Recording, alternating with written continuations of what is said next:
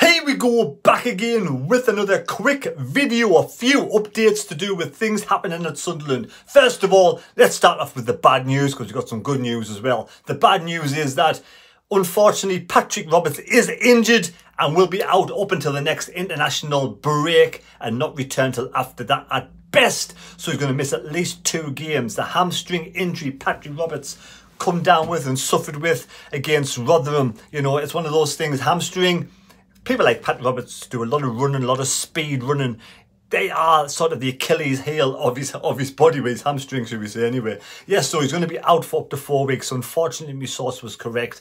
But I do wish him a speedy recovery. Someone like Patrick Roberts in the side is a massive asset. And I do like this style. You know, sometimes he does hold onto the ball a bit too long. But that's what it is. You know, you get the good with the bad. And sometimes he may you know, pass the ball a bit of a stray now and again, but the majority of time, the good outweighs the bad. His magic weaving runs down the right hand side, taking on 2 or 3 players, squeezing into the penalty box, winning penalties, scoring wonder goals. That's what Patrick Roberts brings to the team, and he's definitely an asset to Sunderland, and I want to see him back sooner rather than later. But I do feel like Pritchard could be the one to slot in to Patrick Roberts' place, bring Pritchard into the team, because I think it'll be the same team as the last few games with Pritchard possibly coming in. Now, this is what we need. We need strength in depth. Exactly for reasons like this. Excuse me. Injuries can happen at any time to any player, and Sunderland do seem to get their lion's fair share of injuries. And Patrick Roberts, with him being injured, there's now an opportunity for someone else to grasp the horn, grasp the nettle, and really put his claim on a place in the Sunderland team. And Patrick Roberts, you know, for me, he's been good at the start of the season, being a good player at the start of the season. So we need now someone else to step up to the mark. And Pritchard, we need to keep him. Don't let Pritchard go in this window. You know, we need the players like Pritchard. I think I've seen a fitter, more enthusiastic, and a better Pritchard in the first part of the season, in the pre-season, first part of the season, looking very sharp compared to last season. So I do like Pritchard lasting full games. So for me, he's the ideal person to come in with that experience as well, especially against Coventry, and I think he'll do a good job. So keeping Pritchard happy at the same time is also an asset. We need to keep the lad. We need to keep Alex Pritchard in the side 100%. Yes, he's 30 now. Yes, the club like the younger players, but we do need some experienced players keeping in this side. And to go with experienced players, Danny Batth, apparently, according to Alan Nixon, I think that's the Sun, has pulled out of the deal with Blackburn Rovers. Now, if that's the case, that's fantastic. He's pulled out because he wants to fight for his place. And my source has always told me that Danny Batth wants to stay at the club. He wants to fight for his place. He wants to play football. He's only 32 years of age. Yes, the experience of someone like that.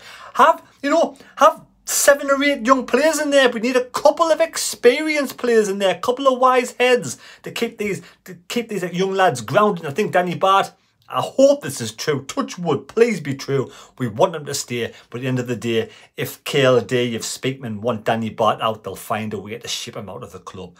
Touch wood. Hopefully, they'll realise we need experience in this side. We've seen it last season at the back end of the season. Like the Ballard, the centre back, got injured. Danny Batth, we lost him for the last few games. So experience in defence is what we need. Yes, Loco 9 is good at getting the ball out of defence, running with the ball, good passing, a bit more speed. Danny Bath's good for those no-nonsense challenges, you know, keeping the clean sheets. Yet to keep a clean sheet this season, and Danny Batth could be the one to come in and keep the clean sheets. But will he be played just yet? Well, ifs and buts and maybes, we'll have to see. But I do hope he gets a start. I do hope that is true. Danny Batth has pulled out of the Blackburn move. That will be absolutely fantastic. A nice tonic going into the weekend. But also, Dusan Benetti did not start in the under-21s, 23s the other night. Didn't start, didn't get on the team at all. So does that mean, is Benetti going out on loan, or is he going to have some sort of major role to play in this weekend's game against Coventry? Watch this space for the young lad.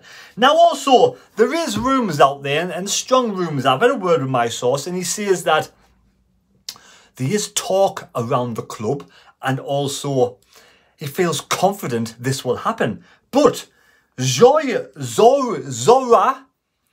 Lonsky, this guy on Twitter, from the Ukrainian representative guy on Twitter, has said that the young lad, Nazariy Rusyn, is set to become a Sunderland player. The striker, wide player, maybe winger / striker, is set to become a Sunderland player in the next week. Medical due next week. Contract to be signed. Maybe medical could be done even next couple of days. If this is true, this is good, because we need a striker and stroke winger, of course. 4-year deal plus a 1-year extension could be happening for this Ukrainian player. Now, he's 24 years of age. He's a bit older than some of the ones that we have in, but not got great deals of experience. Dynamo Kiev, 33 games, 7 goals. Went to Luhansk, 14 games, 5 goals. Then went to Dnipro, 8 games, 1 goal. And now he plays for Luhansk, 30 games, 13 goals in total.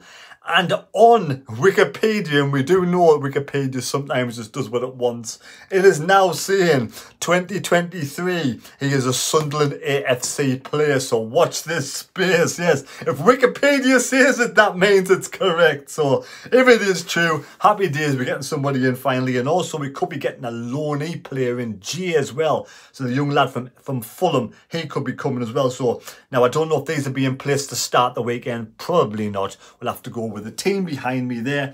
So there we go. Good news. Touchwood, Danny Batth has pulled out of Blackburn.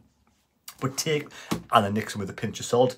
This contact the Ukrainian Twitter bloke seems to know what he's talking about. And also my source says, yes, conversations going on. So hopefully we'll get in. He's a under 17, under 18, under 19, under 21 international player as well. So let me know your comments down below. What's your thoughts on Alan Nixon from the Sun for starters? To do with Danny Batth, is the meat on the bones with that. The Ukrainian striker, again, he's not called Russian. I don't know how to pronounce his name properly. I do apologise.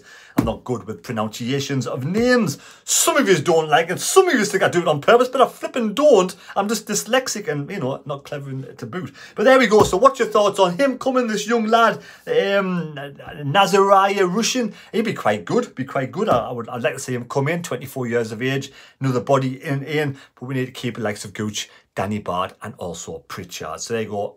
Speedy recovery, Patrick Roberts. Hope you've enjoyed the video. Quick video. Now I'm going to make a video for Mads out and about somewhere in Sunderland. And watch this space. Take care. God bless me. God go with you. Please subscribe to the channel. Take care. And we'll see you for the live stream on Saturday. If not, some team news tomorrow night. Watch this space. What am I talking about? See you later.